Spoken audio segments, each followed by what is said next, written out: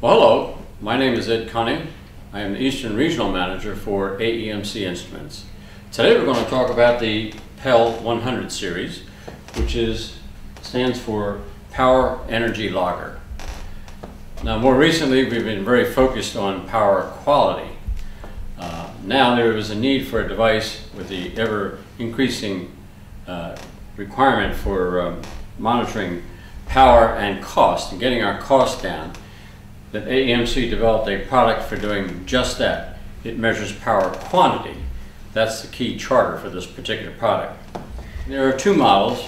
One is the PEL 102, which has no display, and the PEL 103 has a display.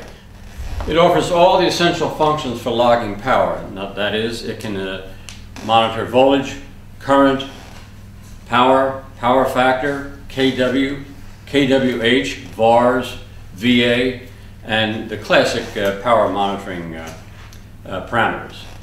They record energy over time, and that's all important because that's your consumption. That's what you want to know.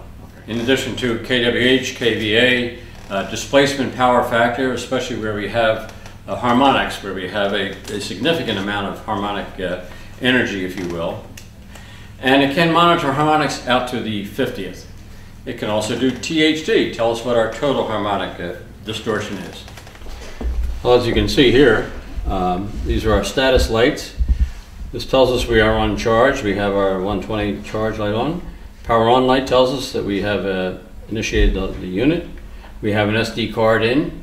We're not overloading our system. Our input levels are quite modest. And we are recording. We have a yellow recording light flashing so that we had started a recording session. And we are also talking to our computer. We have Bluetooth in operation. Up top here we have watts, and that is demand. That's instantaneous. Here we have amperage, here we have voltage, and here we have frequency. We have our toolbar here, and we have our selector button that allows us to go and pick up various functions. Now we're moving over to watts. Now this tells us what our consumption is. You can see it winding up, 109, 110, and this ultimately will go into the kilowatt range. Okay.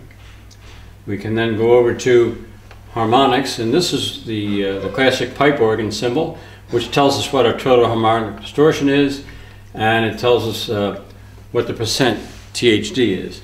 Now notice up here you have a quadrant signal. This is a true 4-quadrant tracking device. That is, it can go source or load, charging, and demand.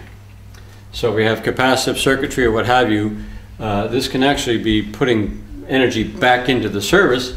This will actually track and record that. Okay, so it's a true 4-quadrant device. Okay. Next, we can set demands for high and low alarms, and we can store those.